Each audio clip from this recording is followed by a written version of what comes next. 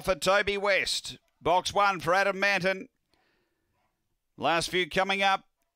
$3 Sally Noggin. And $7 for Velocity Comet. Light On Express Eve at $6. It's the late mail for Nicky Price, number 2. We're ready. Racing, patchy start, pace, Velocity Comet's going to drive through and lead them up from Sally Noggin going to the first bend. So Velocity Comet from Sally Noggin diving to the fence, a length and a half away came Love and Rain.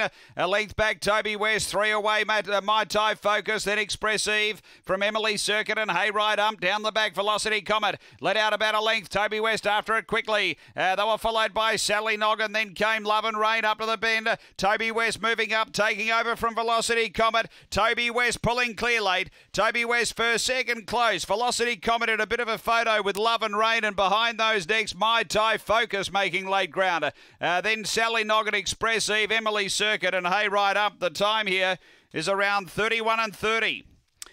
After the running of race number 8, and too good here.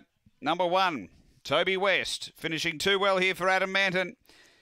Second, going the way of 6, Love and Rain for Yvonne Maxwell.